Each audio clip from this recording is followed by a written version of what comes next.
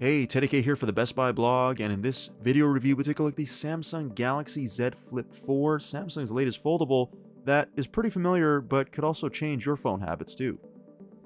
The Galaxy Z Flip4, or Z Flip4, depending on where you live, is very much an iterative upgrade from what Samsung came with before. So the Flip 3, if you had that, you're looking at this, you're going to find a lot of familiarity. Yes, some of the colors are different and some of the components on the inside are different, but the functionality for the most part is similar.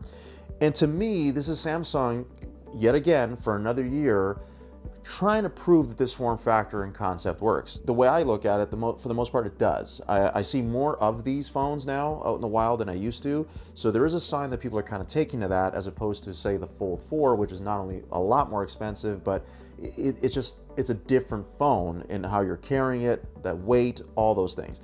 This still maintains what is a familiar form factor to all of us as far as a smartphone goes. Now, the key thing though is because we are using the same type of glass, it is a little bit stronger in this case. So this is Gorilla Glass Victus Plus, so a little stronger protection.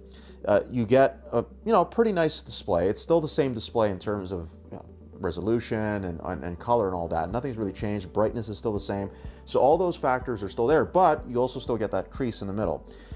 And again, I know it's not going to be as noticeable if you're looking at the phone straight on, but if you tilt it just a little bit, then it's there. And that is one of those things that you're going to have to live with if you're going to get this phone. But I feel like after a while, you're not going to notice it as much and you're going to kind of live with it. So if you're watching a video straight on, you might not see it as much, but then again, I don't know, everybody's kind of different. And when I showed this phone to people that I know, friends and acquaintances, they caught on to that pretty quick. But I should also mention that they're not used to having a phone like this either. So I will ask them, like, if you were to use this phone after a while, do you think that it's something you would notice? Would it bother you?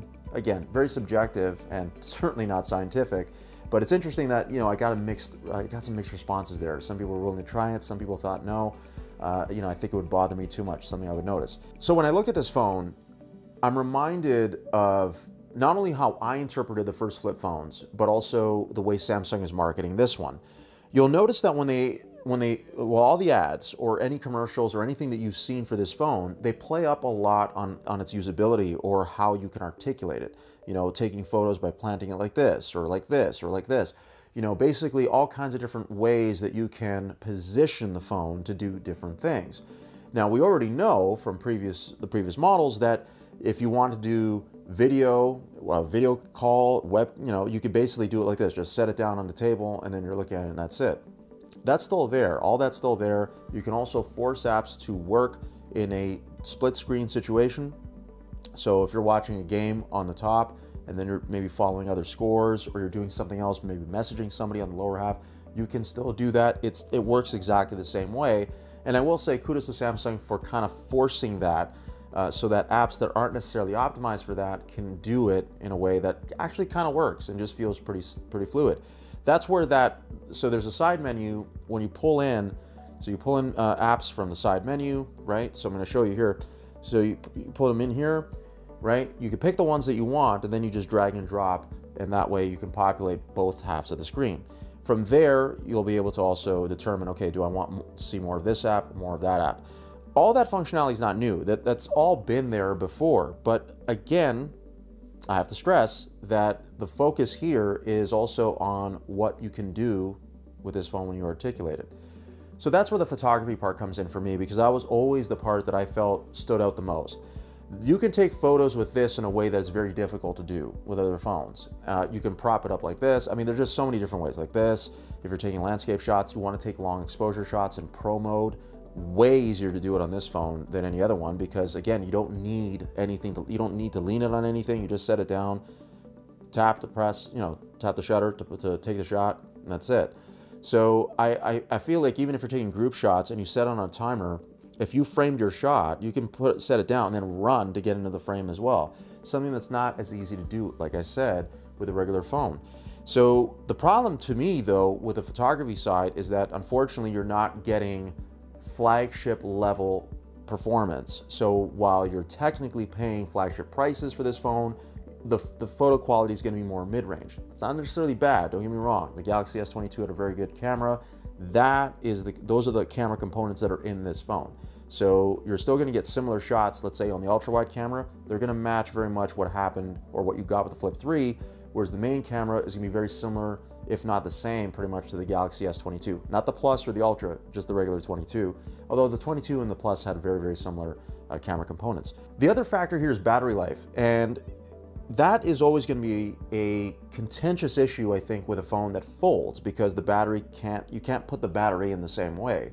So that was an issue with the Flip 3, and I remember that for me, the Flip 3 was kind of a trade-off. You got the functionality, you got to do cool things with the phone, it was unique, it was a novelty at the time, it was cool, but you weren't going to make it through a full day in a lot of cases. That's still largely the case with this. I got about an extra hour or so with this phone, more or less. Not bad.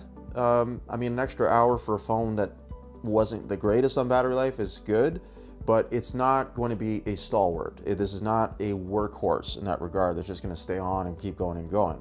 I'm basing this, mind you, on mixed usage. So this is all the things that you would normally do. So from browsing to messaging to streaming video, you're listening to music, even editing photos if you want to do that, taking photos, all that stuff, just basically all the things you would typically do with a phone.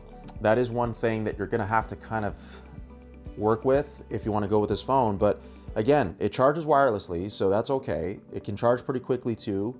It does not come with a charging brick in the case or in the box when you buy this phone, but that's standard now for Samsung phones, so no surprise there either. One thing that did occur to me when using this, and this goes back to even the previous models that I tested, is that there's a certain habitual change that I think can happen. So because you have the cover screen here, so the cover screen gives you an opportunity to go through a certain setting and also to shortcut your way to certain things. So let's say you have Galaxy earbuds, doesn't matter, it doesn't have to be the Buds 2 Pro, it could be the other ones too. You can control certain features directly from the cover screen. Music playback, weather, calls, certain, very basic responses to text messages, the time, obviously, things like that. So some of the basics, even audio recording, you can start that off with this too. Those are very basic functions, but they cover a fair bit of what we already do. And what I realized was that if I'm unfolding the phone less, then I'm being distracted less by other things that I can do on the phone. And again, I have no empirical evidence, I have no way to quantify that, but I do think it's kind of interesting how I started to change a little bit in terms of my habits using this as opposed to a regular phone. And I wonder if that is something that we're going to see more of as foldable phones, really, because I think foldable phones are coming. Samsung will not be the only ones making them. Others are going to be making them. They're going to be a standard part of the smartphone lineup, I think, for various brands. So I feel like Samsung's going to take quite a bit of credit for that. But hey, they really helped to popularize this form factor. It's not super popular yet, but I see more of them out there. Maybe you do too. And we'll see where it goes. But for now, again, very iterative compared to the Flip 3. If you have the Flip 3, I don't think you need to upgrade to this at all. You're good with where you are. But if you have the original Flip, I think you're going to find this a pretty big difference. So that's my review of the Samsung Galaxy Z Flip 4. For the Best Buy blog, I'm Teddy K. Thanks for watching.